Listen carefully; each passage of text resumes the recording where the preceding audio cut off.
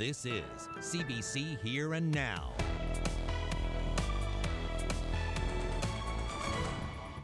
Every business I talk to is growing because a lot of people in this area, it's their communities. Don't call it a downturn. The economy may be on the skids, but retail development is red hot. St. John's business owners share their secrets. Good evening, I'm Jeremy Eaton. And I'm Anthony Germain. Well, you see them all over town, cranes, dump trucks, and excavators. Construction around the city is in full swing, and a lot of that is new retail space. All this comes at a time when the province is supposedly mired in an economic downturn. Here Now's Ryan Cook has more. If the economy is in a downturn, Vic Lawler doesn't really care. In just 5 years, he's built up Rope Walk Plaza from a retail wasteland to a jam-packed strip mall. Now he's got 2 more big franchises moving in on Cashin Avenue. So what's his secret? Once the economy drops a bit, it sort of like becomes a fire sale for everyone.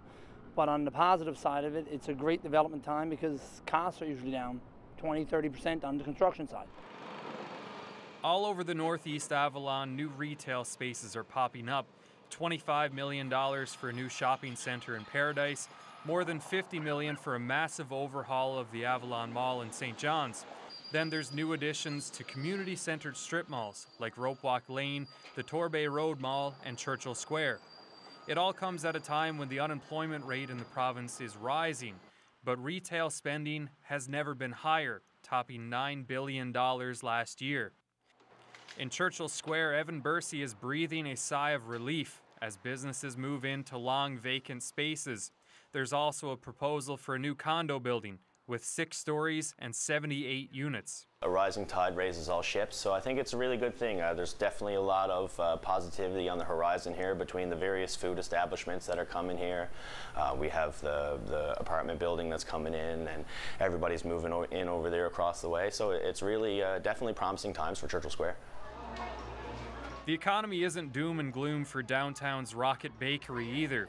Owner Kelly Mansell has plans for a new satellite location in Churchill Square, expanding in a citywide market already full of coffee shops. In the wintertime here in St. John's, the number of tourists drops and things get quieter, and we have a staff of 45 people, and we want to keep them working at full capacity, so opening another outlet just really made sense for us. Mansell says community has been the key to Rocket's growth, and she wants to help do the same for Churchill Square.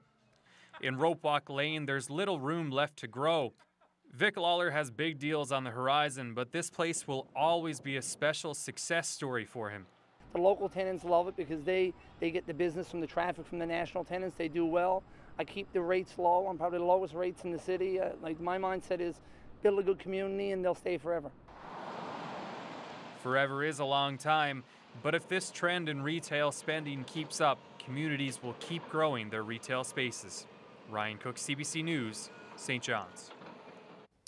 A fiery 3-vehicle crash has claimed the life of a 14-month-old girl. The accident happened just before 3 o'clock Sunday afternoon at the intersection of Robert E. Howlett Memorial Drive and Ruby Line in St. John's. Police say the SUV carrying the toddler hit another SUV, which then hit a car. 7 other people were sent to hospital, including the driver of the second vehicle, who remains in serious condition. The investigation into the cause of the crash is ongoing. Police are looking for witnesses as well as anyone who may have dashcam footage. This large Dodge pickup sits upside down on the side of the highway today just north of Deer Lake. A male driver hydroplaned and flipped his big rig around 7:30 this morning. Heavy rains left a lot of water on the roads. The RCMP in Deer Lake say the man got out unscathed and then hitched a ride home with someone else passing by. When police got to the scene, the driver had already left. A 48-year-old man is in custody tonight following a shooting in Hatchet Cove, just southeast of Clarenville. It happened over the weekend. Harvey Price faces a long list of charges, including careless use of a firearm and uttering death threats. Sources tell CBC that Sunday's shooting stemmed from a family dispute and 2 men narrowly avoided being shot. This isn't Price's first brush with the law either. He's been convicted twice for animal cruelty, the latest in 2013 when the SPCA seized a malnourished dog from his property and that animal had to be put to death.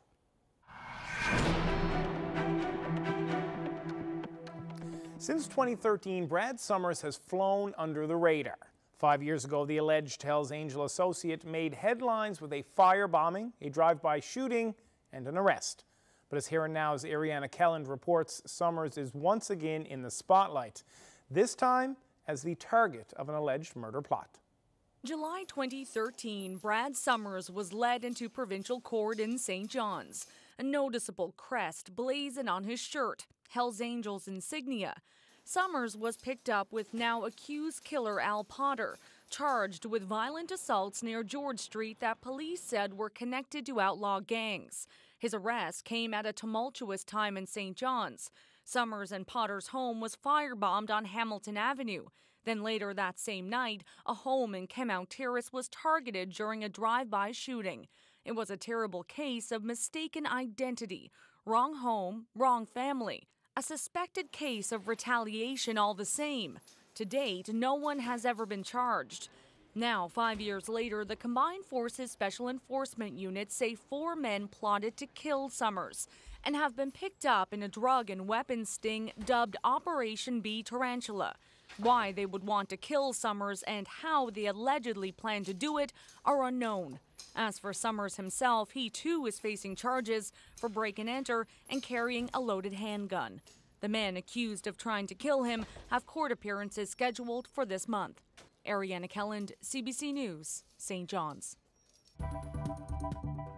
I knew that down the road sometime that this was going to happen again, and of course it has. As the province grapples with 4 recent inmate deaths, a Newfoundland father wonders what happened to the report into his son's 2008 death.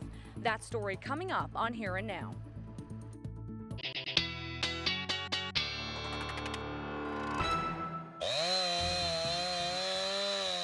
Well, a brief but powerful storm blew through Happy Valley Goose Bay this afternoon, knocking down trees, as you see there in one neighborhood.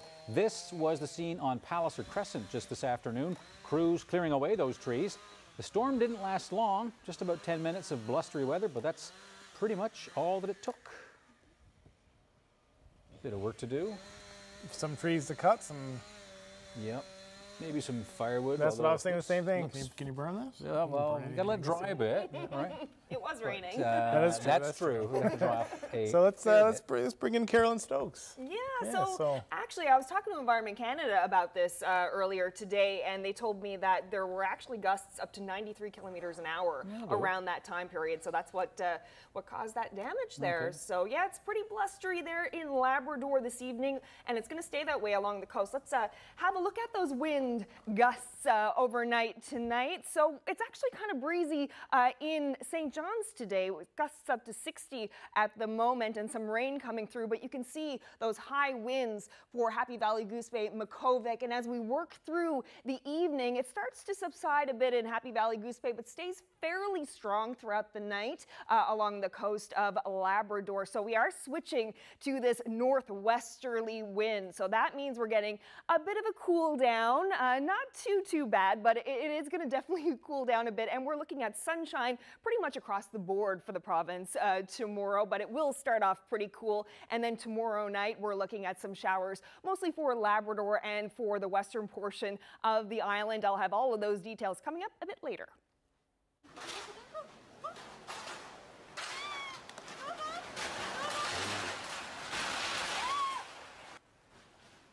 You can see heavy rain and crashing waves hit western Japan as Typhoon Jebi slammed into its Pacific coast, disrupting train service and air travel. The storm, with sustained wind gusts of up to 250 kilometers an hour, may become the strongest typhoon to smash the country over the past 25 years. More than 300,000 people are under evacuation advisories as the country braces for flooding and landslides as well. Over 700 flights were canceled, and the high-speed bullet train service from Tokyo to Hiroshima, well, that had to be suspended.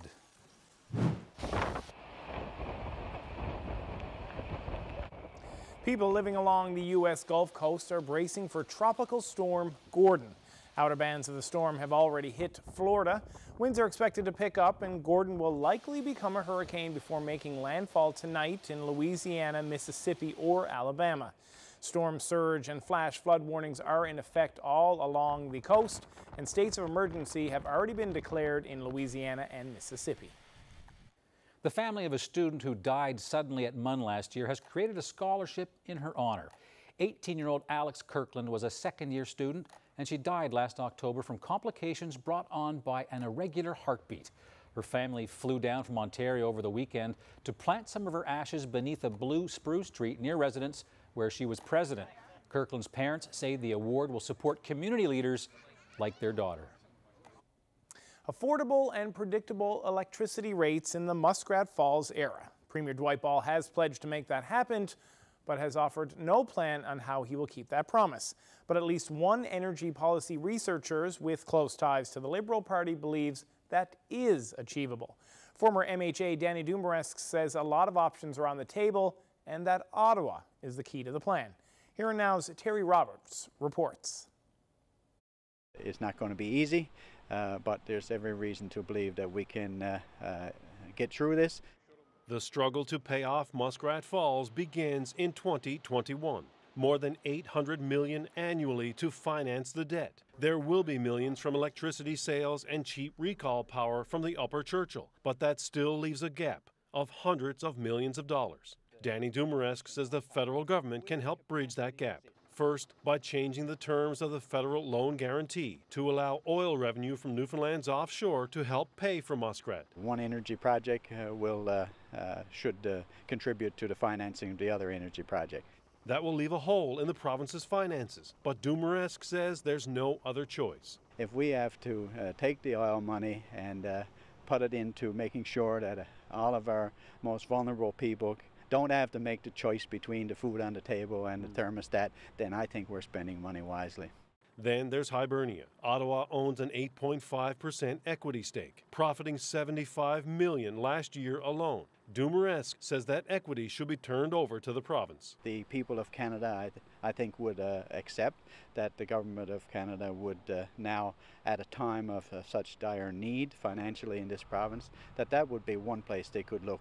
Dumaresque says Ottawa should also be lobbied to purchase an equity stake in Muskrat, much like it did with Hibernia, and finance a new transmission line through Quebec to allow Labrador Power to reach new markets. And further down the road, Dumaresque says there's the much-hyped prospect of a new contract with Hydro-Quebec for the sale of massive quantities of power from the iconic Upper Churchill. He sees a realistic scenario whereby a new contract is reached that sees power from the Upper Churchill, Muskrat Falls, and the as-yet-developed Gull Island project wheeled through Quebec and returning a hefty and steady stream of revenue to the province. Do it in, like, the grand plan. And finally, the province has more than $3 billion in equity in Muskrat Falls. Dumaresque says the province must forgo any returns on this equity. If you combine those various revenue streams, along with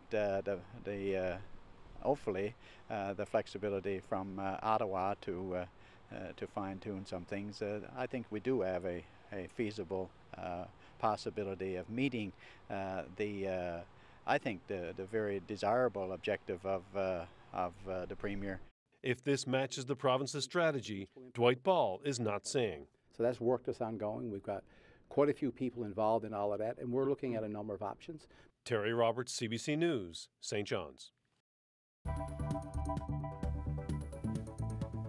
And here's a live look right now of the harbor from our room's camera. Doesn't look too bad. No. Karen will be back in a bit just to let you know what you can expect as far as the weather goes. That's next.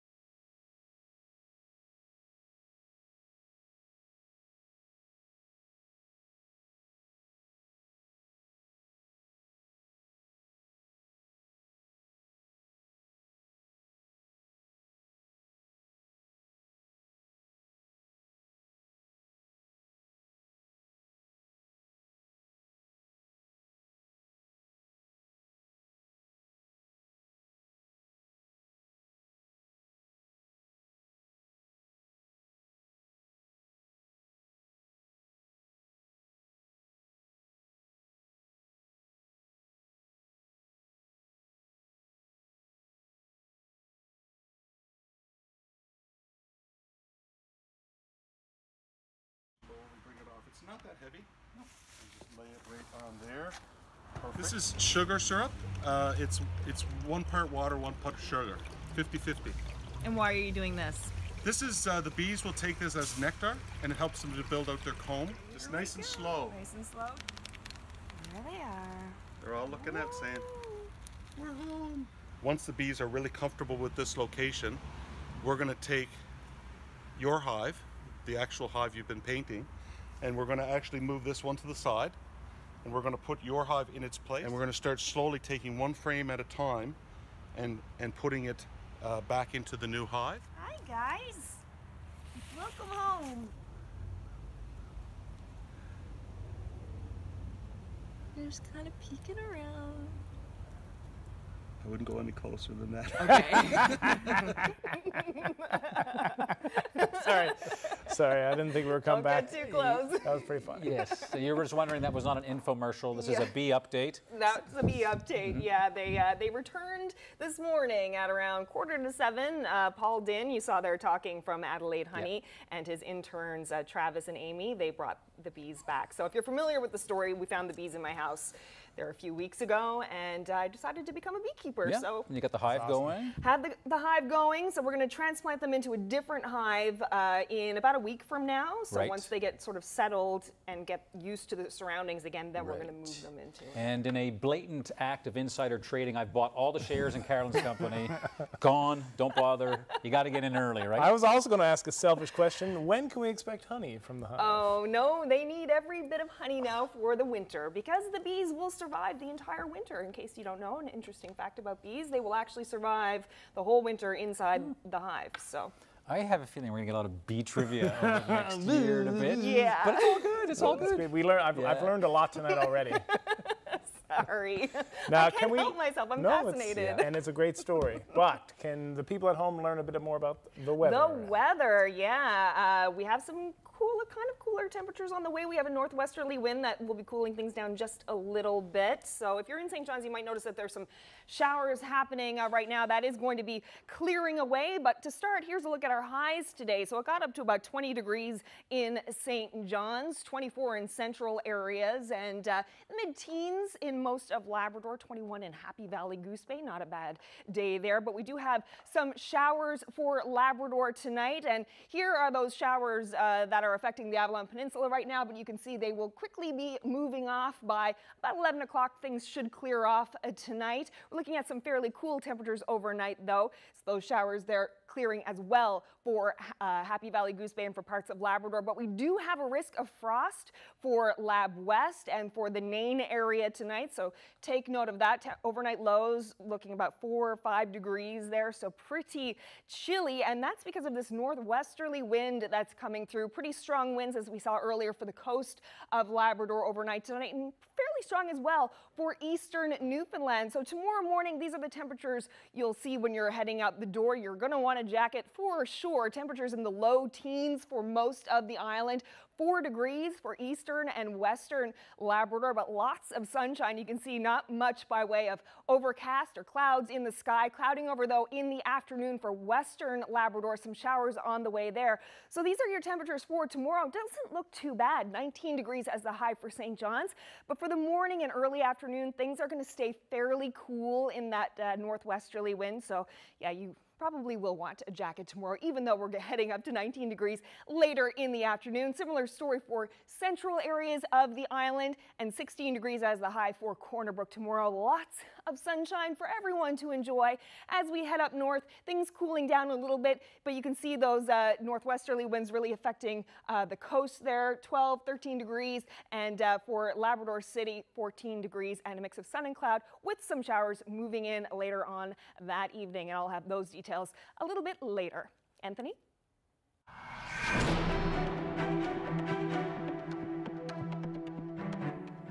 It's a story that we've been reporting on for months. 4 inmates in the province dead, all in the span of 1 year. But before that, there was Austin Aylward Jr. His death 1 decade ago at Her Majesty's Penitentiary resulted in a government-ordered review. Tonight, his father says that review was nothing more than a document to appease the family and bolster the public's view of the governing Tories at the time. He says the recent deaths of 4 more inmates is a tragic case of deja vu. Ariana Kelland reports. My son was absolutely fabulous. It was nobody, a father or mother, could ask for a better son than Austin was. Austin Aylward Jr.'s life ended during a downward spiral more than a decade in the making. He was the driver of this vehicle, an 18-year-old who was going too fast. His friend died in the crash, sparking what would be a series of trips for Aylward to the penitentiary and the Waterford Hospital. We absolutely ran out of anything that we could do until finally, and we pleaded with people that, you know, things are going to no doubt get worse, and they did, and unfortunately it ended up the way it did. On March 22, 2008, Aylward died of a seizure, alone in his cell at HMP. His parents had pleaded with lawyers not to send him there. He was too mentally ill. No one listened. They just told me, your son has died. So I just went blank, absolutely blank at the time. I didn't find any compassion, or it took us a couple of days after to really get some news or some information on about what happened.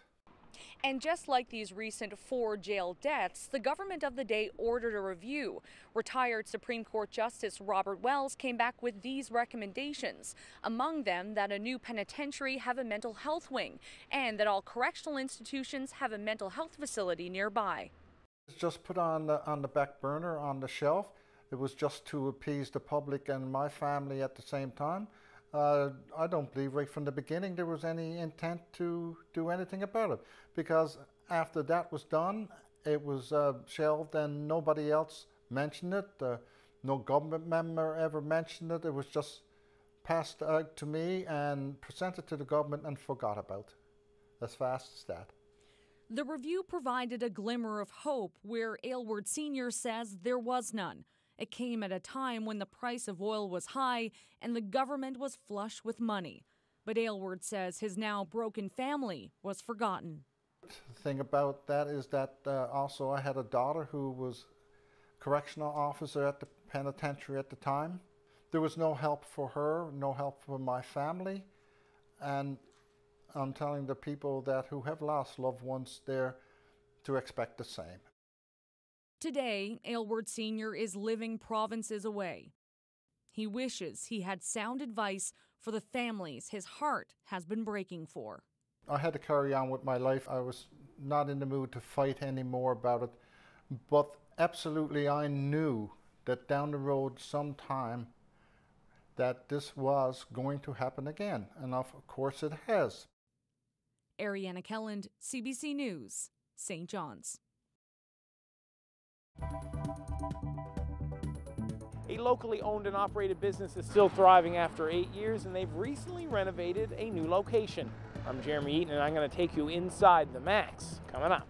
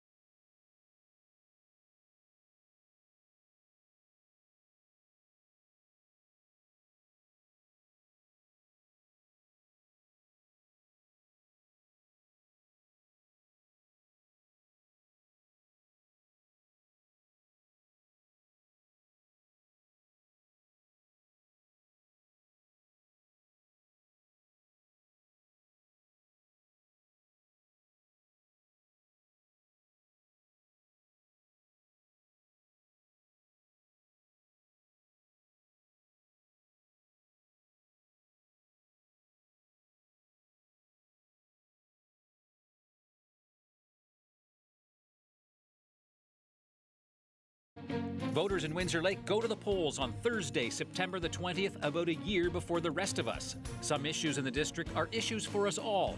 The candidates have accepted a Here and Now invitation for a by-election debate. This is a critical by-election. When the opportunity comes up, you step up. Young people are worried about their future in this province. Our troubled economy, an aging population, Muskrat Falls, and other big issues.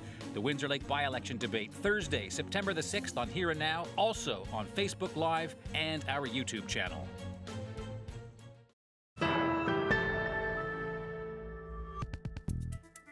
Arts, fitness, and wellness all under one roof. A locally owned and operated company is growing. The Max has been around for more than 8 years, and it recently opened up a renovated building in Mount Pearl. I stopped by to learn how the business came to be and if the Max will continue to multiply. We're standing here in our newly renovated Max Mount Pearl facility. We're here in our fitness center. So this is our open training space. It's one of two things we do in our fitness business, which also includes a lot of group training. So we'll see later our fitness training studios. How long has the Max been on the go and opened here in and around St. John's, Mount Pearl, and Paradise? We've been operating for 8 years, and over those 8 years we've increasingly added new locations. We have 3 main locations, but we've added more spots over those 8 years just to get closer to families and individuals so they can experience our programs. I've heard some people say that the Max is sort of a mainland chain, but that's actually not true. Where was this company started? Who started this? It's a great story, actually. The Max company started on the sidelines of children programming. Our 2 founders, Mark Dobbin and Tom Williams, successful businessmen here locally, they're parents, and they experience what so many parents experience of just getting their children to all of their activities on time and to the right location. So they said, you know, there has to be a better way to do this. And how has the business grown from 8 years ago to what it is today? Like, how many locations are there? Currently there's 8. The business has grown tremendously, including over the past couple of years, where we've really honed in what we deliver for people and families. So the growth has been strong. So as a local small business, we're pleased with where things are going. You offer a summer camp program, but you also offer a after-school program that has a little bit of a unique twist that we normally don't see around here. Can you talk a little bit about that aspect? Yeah, our mantra in after school is play the healthy way. So every afternoon, for all of our children, they are physically active. So they do 2 activities every afternoon. They're always new and fresh. So it just gets children, just gets them moving and having fun. I've been around town and I've seen a few Max minivans, Max sort of cargo vans.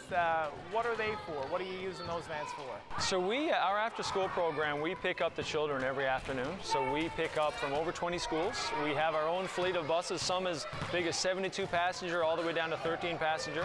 So it's a big part of our business, but it's also a big advantage.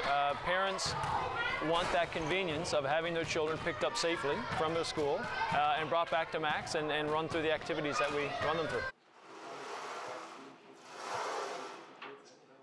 Yeah, this is our group training studio. So this is mainly used by our fitness program. Group training is really our specialty, is what separates us. So our trainers, like Nicole, they come in here and they set up a workout just for you and a group of people and guide you through that, put on great music and time you and give you a lot of instruction on the movements. How many sort of different classes are offered at the Max, whether at this location or the other ones? In our fitness program, we have over 100 every week. So there are strength style classes that we'll have in a studio such as this. We also have spin and yoga, and they're offered morning, noon, and night, which works for our clientele, which tends to be professional. So they come in here around their work schedule.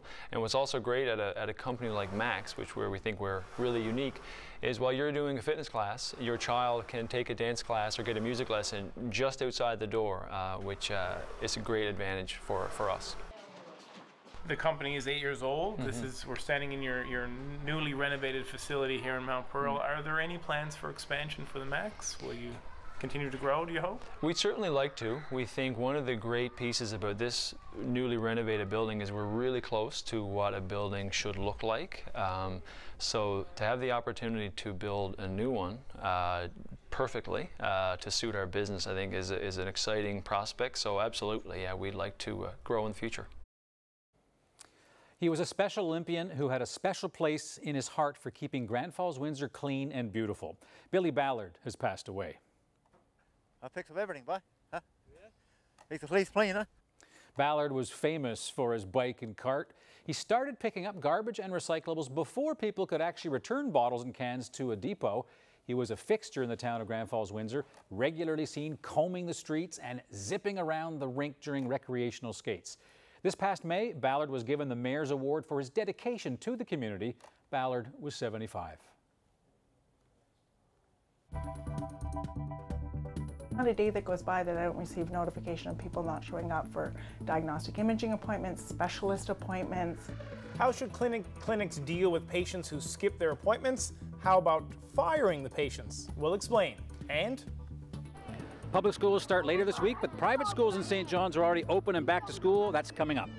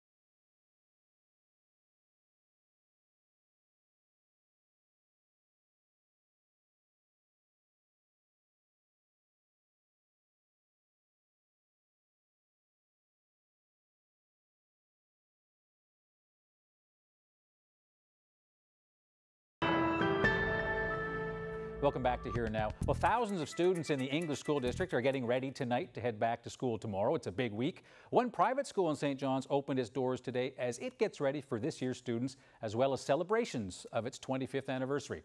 I headed over to Lake Crest Independent School to take in some of the excitement on day one of the new school year. Brian, how are you? Good. How was the first day back at school? Great. What did you do today? I was making a crown. I was playing around. What's the best thing about coming back to school? Getting to see all the teachers and all your friends after having a pretty long summer. And what are you looking forward to most this year? Getting to know the teachers a little bit better, hanging out with my friends, learning a few more things. So how has day one back to school been? It was wonderful. Why wonderful? Because it's super fun at school. So what did you do today? So we learned about the weather and we learned about patience and we had snack and lunch and it was super fun. That's a pretty busy day one. Yep. You think the whole school year is going to be that busy every single day? Yeah. You seem awfully happy about that. Uh-huh. So you've been waiting to come back to school all summer? Yeah. Really? Yeah. Okay, and what do you like most about coming back? Because I get to see new teachers and I'm in a new grade and it's very fun. It's calm. Calm? Yeah. You call this calm? except for the end. Like, in the classrooms, it's calm. Well, in my classroom, at least. Oh, it was pretty cool. Well, first thing we did math, and then we talked to our teacher. Like, the first thing we did, like, he always talks to us about, like, for like 5 minutes, and then after we do some math, and then, well, it's a pretty good day. So you like math, obviously. Yeah. The most challenging thing about day one, I would have to say, is to make sure that all the students are prepared to start school. So getting their schedules ready and helping them to kind of readjust to life back at school and get ready to follow all the new routines and the expectations of their new grade and the new school year. A lot of excitement talking to these kids. Absolutely. The kids are so excited about being back here today. It's just amazing. So you got to make that last the whole year long. That's our hope, especially this year. We're celebrating our 25th anniversary year, so we have lots of celebrations planned for the rest of the year. We basically like introduced ourselves and stuff like that, you know. We read a book, then we went to the assembly. It's all coming back to you, right? And then we went to gym. Then we had snack. Then What was your favorite part today, the snack? Well, probably going outside. It was a nice day out there. Where? So how was day one? It was really good. What did you like about it?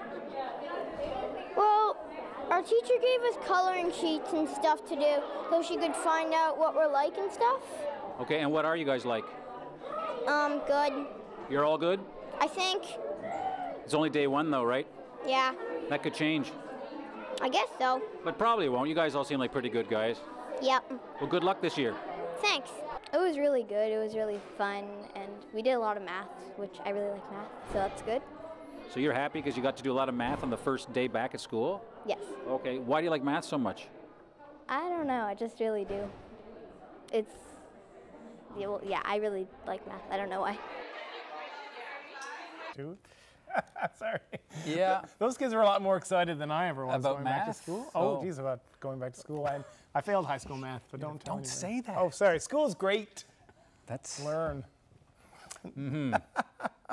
So most other schools start tomorrow, and we want to showcase it. Mm-hmm. Send us your back-to-school photos and videos, and we're going to feature as many of those as we can on tomorrow's Here and Now. So send those tomorrow as you get back to school.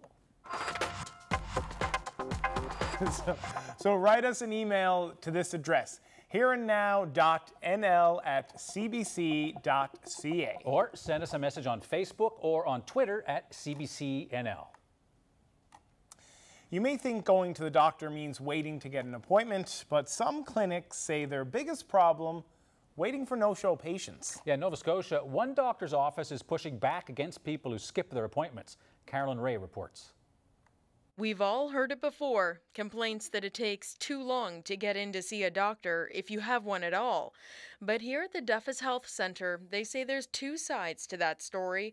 More and more patients are skipping their appointments. This month, there were 118 no-shows. That in hours equated to 41.5 hours worth of clinician time, which is in fact like one full-time physician week of no-shows in the month of August alone. The doctor has heard every excuse: transportation issues, work delays, the weather, including snow, rain, and sunny days. I'm going to point out that of those 118 no-shows, 5 of them were people that had never been seen. They were new patients to the clinic. The clinic is so fed up, it's posting the numbers every month.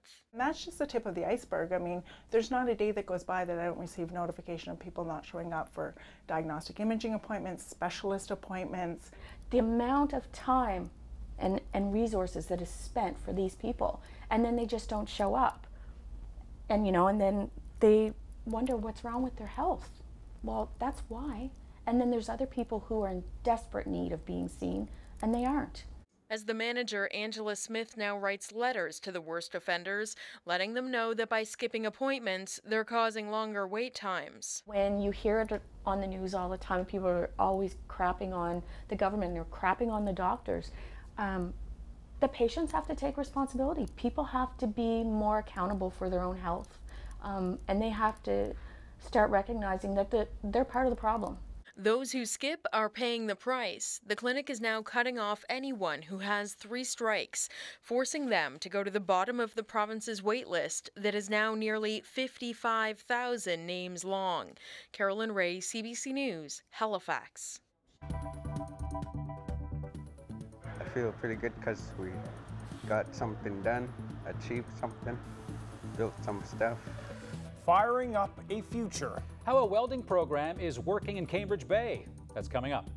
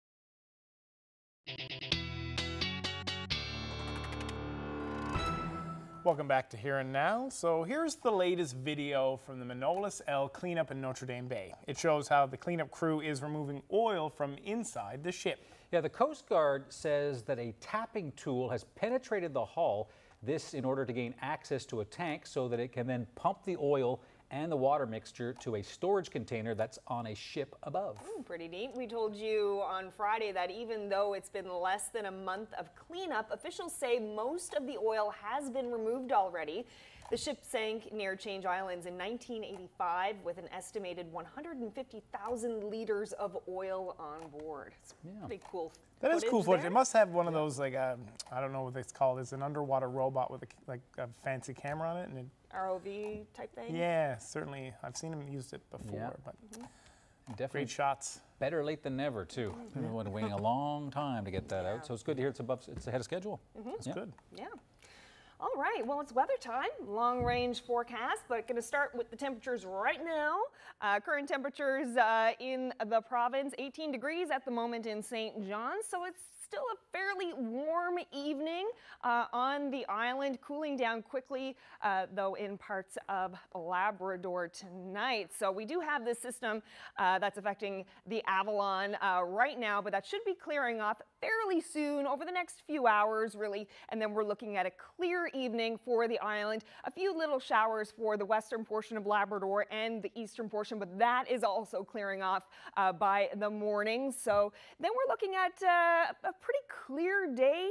Some cloud cover moving in later in the afternoon for western Labrador, and then some showers a little bit later. But for the daytime, we're looking at temperatures on the island between 16 and 20 degrees. But it is going to be pretty cool to start because we do have those northwesterly winds, so it should be warming up later in the afternoon. But lots of sunshine to enjoy tomorrow. For Labrador, northwesterly winds there for the eastern portion, northwesterly as well for the western portion of Labrador, but changing over to southwesterlies later in the afternoon. So this is a system that'll be moving through Labrador really overnight, Wednesday into Thursday morning. So you can see most of Labrador will be affected by that. And then by Thursday afternoon, western Newfoundland should see some showers and could also see some showers in central areas and later in the evening for the east. But we're looking at some pretty decent temperatures on Thursday.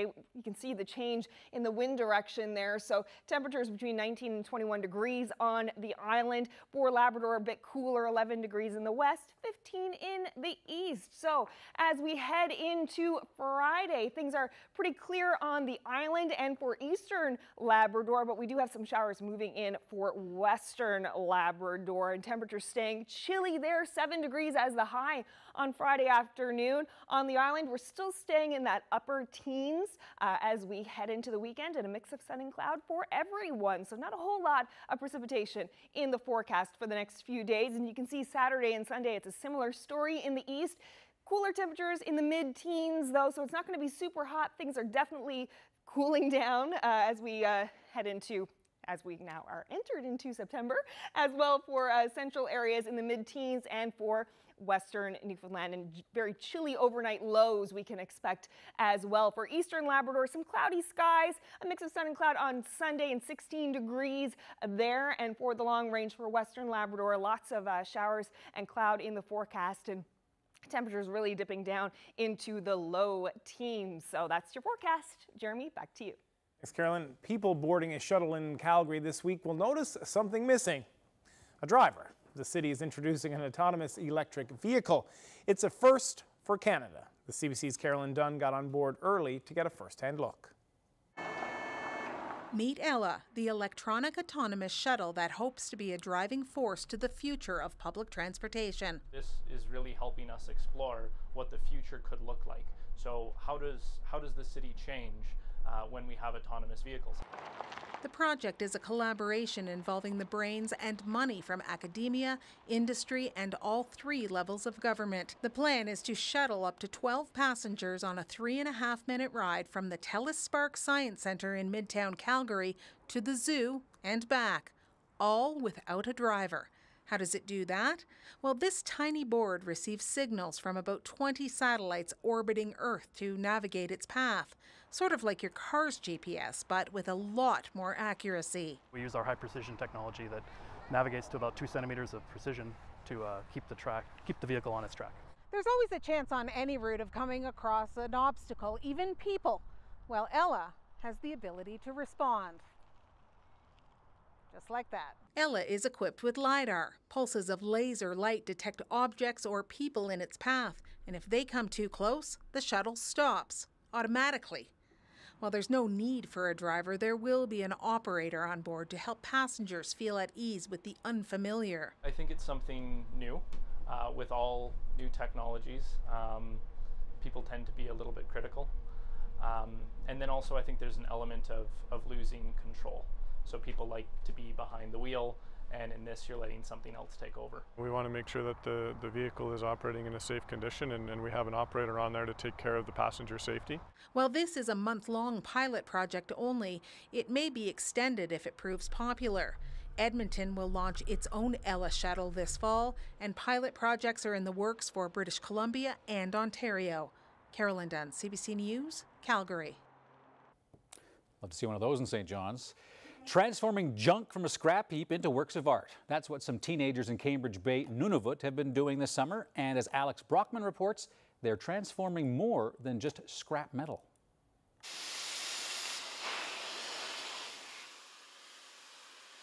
Keenan Alukpik sets to work with his welding torch as Michael Haniliak and Andrew Kitagon look on. A wolf's taking shape as the flames from the torch cut through the scrap metal. Carrie and Amanda Illebrun oversee it all, shouting encouragement and advice. It's the 4th time the couple has come up to Cambridge Bay for the 3-week welding course, a community where mentors are in short supply.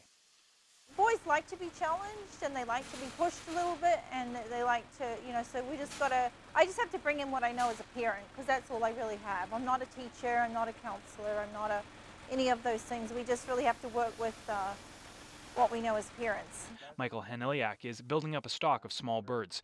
He plans to sell them to tourists. It's hard work, but he says it's worth it. I feel pretty good because we got something done, achieved something, built some stuff. This all started with the town's Heritage Park, a group of old buildings being turned into a welcome area for tourists. This sculpture's in the middle, a muskox representing Inuit culture facing down a pack of wolves. In 2016, the hamlet first approached the Illebruns about creating it, but asked them to take the teens under their wing as part of the job. They've been coming back ever since. We like the cultural aspect of what it could represent and what it could mean to the boys at the same time. We like to focus on giving young people like an identity and put them in touch with who they are, so they feel powerful and they get some confidence. At one point, the teens were singled out for getting into trouble. Officials in town thought things could get worse if they didn't have any guidance. Now that they have some, they're focused and doing good work. It's teaching us how to weld and other stuff, how to be good leaders. Makes me feel great. Feels great, yeah. You feel proud? Yeah, I feel really proud, yeah. The plan is for the teens to run their own weld shop, hopefully becoming mentors themselves, keeping up the work they've started and passing on what they've learned to others.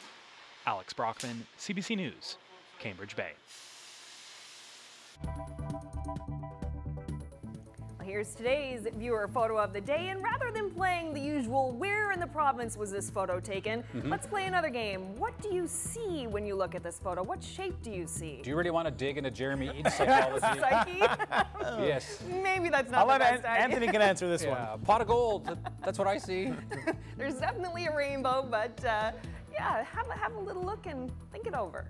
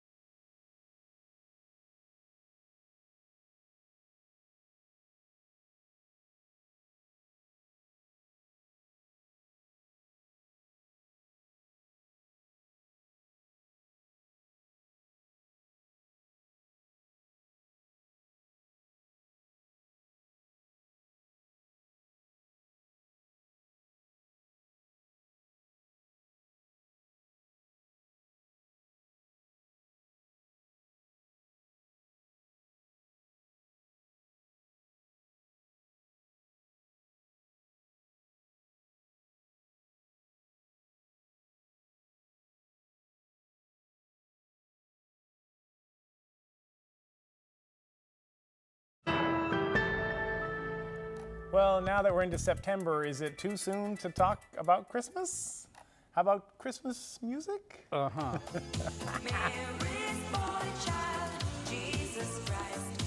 Yeah, it's definitely too early. Christmas Day.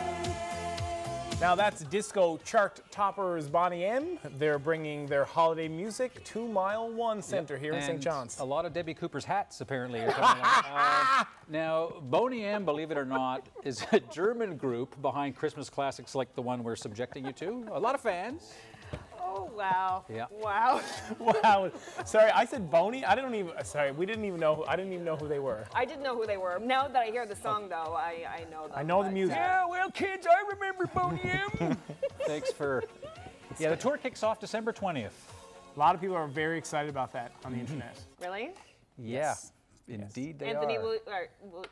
I'm debating it. We were going to play Rasputin, but then I'd have to subject you to this Cossack dance, and you don't want to see that. You don't want to see that. All right, so Sorry, yeah. So how's this for Atlantic Canadian team spirit? So the blue team is from PEI, and Newfoundland and Labrador is wearing the black and white. And the PEI team has been doing the song and dance as a pregame ritual for most of the season, and Newfoundland, of course, and Labrador, not too shy to join in. And that's the Eastern Canadian Softball Championships, one way to ease some competitive tension before the game. Yeah, it's not a bad warm-up either. Yeah. It's pretty good. More like a bit of camaraderie. Yeah. So here's today's viewer photo of the day. We were gonna. So what do you see, Jeremy? Yeah, let's get back to this. Was taken in Happy Valley Goose Bay. I skipped ahead, but. Beautiful. Yeah, I've been watching most of the Sharknado movies, so I'm going to go with... those are terrible. They are terribly awesome. So that, to me, it looks like a shark or like a fish trying to eat the rainbow. Rainbow-eating cloud monster. Yeah, Rona Gerard Wall said that to her it looked like a fish that was eating the rainbows. So. We'll see you tomorrow. Good night, everyone.